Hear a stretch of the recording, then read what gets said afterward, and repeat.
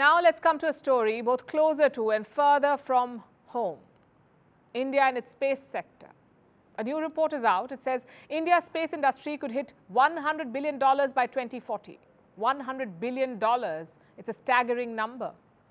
It would have been inconceivable some 50 years ago. That's when India's space journey began in the year 1969. India grew, beating all expectations.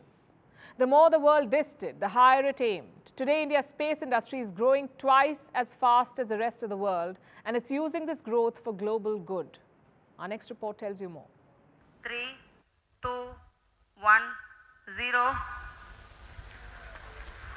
What do you think of when you hear the term India space sector? Perhaps the Indian Space Research Organization, also known as ISRO.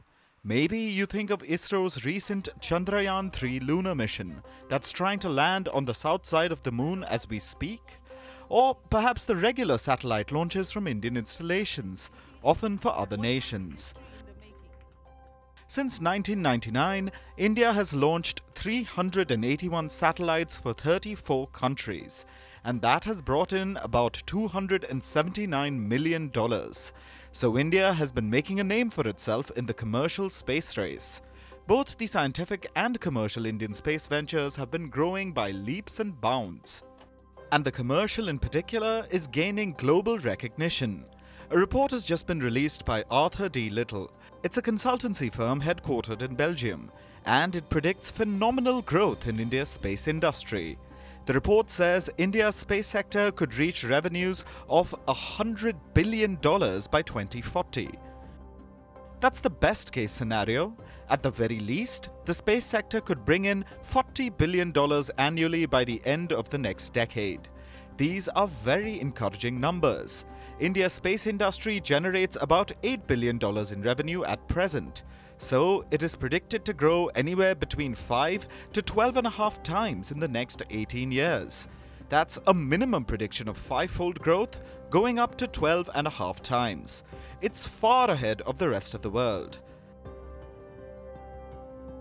At the very least, India's space sector is expected to grow at twice the global average, which it's already doing. India's space sector currently grows at about 4% annually compared to the world average of 2%. So the country is already outperforming the world. If it just stays on its present course, India's space sector should hit $40 billion by 2040. But in order to max out its growth, India needs to change a few things.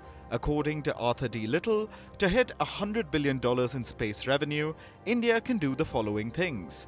Enact clear and comprehensive space regulations, strengthen space equipment manufacturing capabilities, encourage foreign investments in satellite facilities, use production-linked incentives to become a satellite manufacturing hub, collaborate with international companies through joint ventures and acquisitions, support early-stage space startups, and build a skilled workforce to work in the space sector.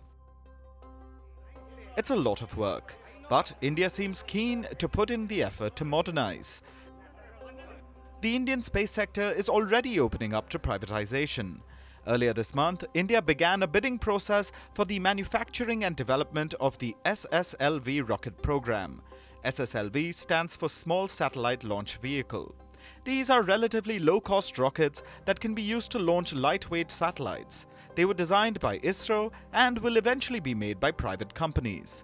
So far, 20 firms have reportedly expressed interest in the SSLV manufacturing deal, which means the move to the next stage of India's space industry is underway. The country's space sector has come a long way since its humble beginnings in 1969. Back then, the world didn't believe India could do it. After all, India was a country with tremendous poverty. It was always extremely talented, blessed with some of the best scientific minds. People like Vikram Sarabhai, Homi J. Bhabha and APJ Abdul Kalam, among a host of others. But despite this, no one thought India could fulfill its lofty dreams. And so, no nation really offered to help. Fast forward to about 50 years later, and we get this Arthur D. Little report. Now this is just one report, and India still has a lot to do to achieve its goals. But finally, it seems the world is waking up to its immense potential.